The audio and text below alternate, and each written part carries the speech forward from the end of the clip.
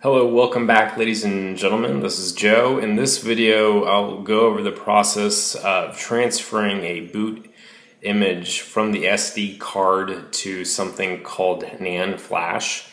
By default, it will boot the boot image from the micro SD card located here.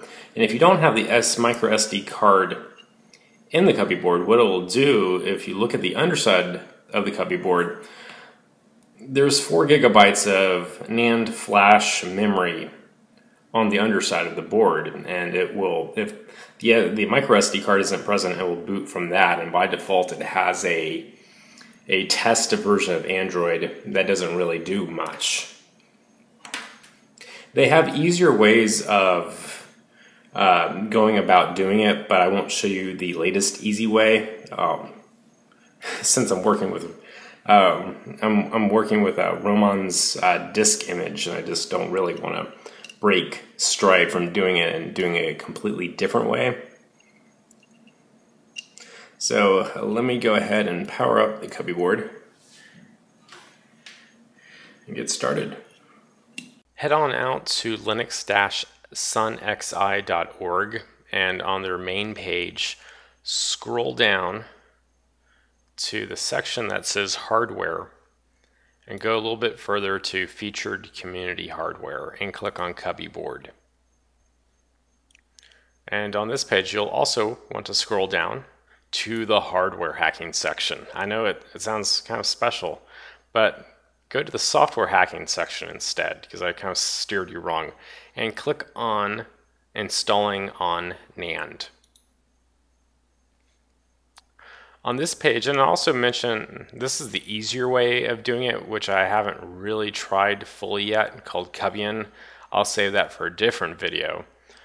But on here it gives instructions on how to install to NAND flash, but I'll just walk you through it. And keep in mind, I'm on my SD card, I'm running a image called Roman's image, and I'll be using that as an example of how to do this, because I'm not doing the full instructions. I'm only doing the NAND part, since I just want to copy the boot partition from the SD card to NAND flash.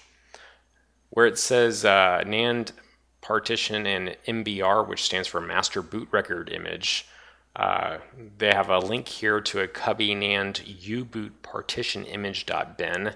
Go ahead and right click on this file and save it to your desktop.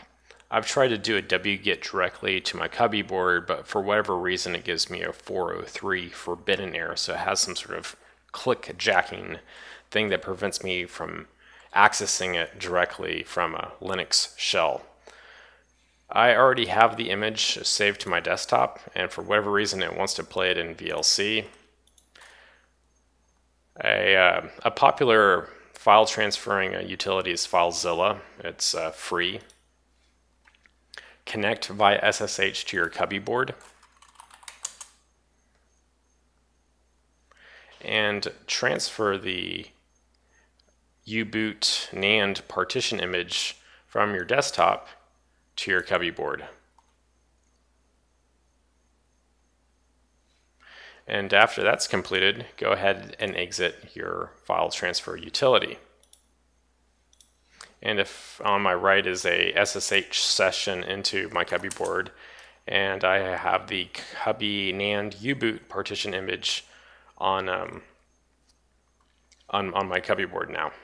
Now what I'll need to do is actually copy this image to NAND flash. Now before I go about explaining how to do this, if you want to save the original stock image of whatever's on NAND flash, now would be a good time to do it. You can use disk duplicate with an input source of dev/NAND, and you can give an output file of whatever image file you want it write it to, because what we'll do is we'll go ahead and overwrite the flash area. And if we mess up, it's okay, because by default the Cubieboard will boot from the SD card and use NAND flash as a fallback.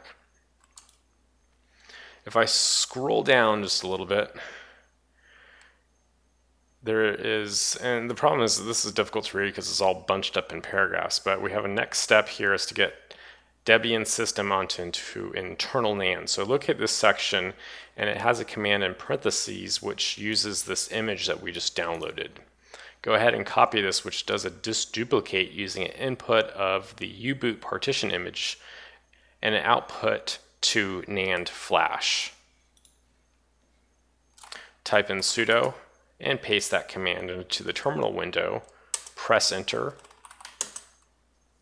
and it's done. Now it advises that I wait for 30 seconds and then reboot. Some people say that's not necessary, but I'm just following directions. Type in sudo reboot. And I know you're probably saying you did not wait 30 seconds. No comment. SSH back into the Cubieboard. And since we'll be doing a lot of administrative commands, drop to sudo by typing in sudo space -s. And now we're in a root shell. The next step would be to create a file system on dev/nandb, which holds the boot partition. Type in make fs.ext4. That will create a ext4 file system, and we'll want to do that on dev/nandb as in boy, and press enter. After that's completed, mount the partition by typing in mount/dev/nandb/mount. Now if I take a look at the mount directory, there's nothing in there. Create a directory in the temp directory called temp/boot. And what we'll do, and let me do a cat proc on partitions. This MMC, these things, the listings that begin with MMC, that's the SD card. MMC BLK0P1, that's the boot partition. Mount that partition by typing in mount/dev and then paste that partition, and we'll mount it to temp/boot.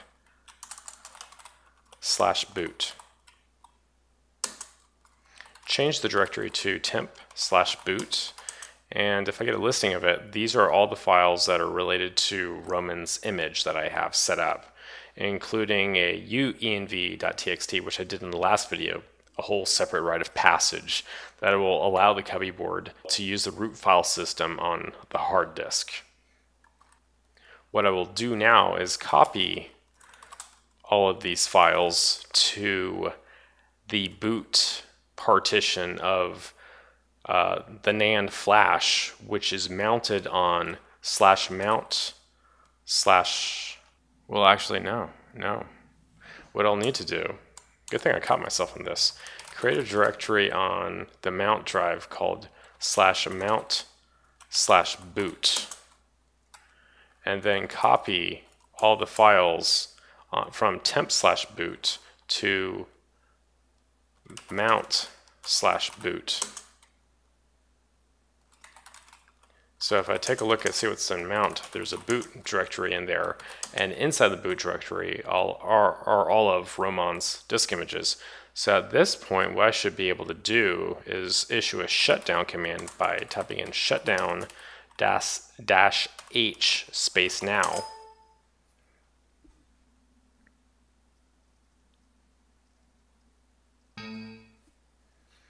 Wait for the red light to go off on the Cubieboard.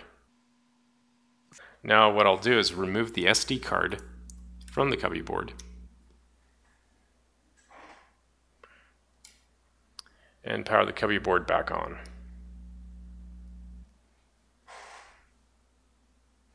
And the annoying thing about this is that that green LED light is always shining, like it did on the Android image. And I've tried different things to get it to shut off, and I couldn't figure out how to get it to shut off, and it's extremely irritating. But let's go ahead and see if we can sign in. Hard drive is spinning up. It's the brightest green LED light that you can pick. I'll go ahead and sign in. Moment of truth, all my stuff is there.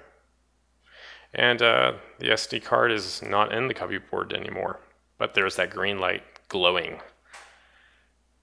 That's it for this video. Thanks for watching.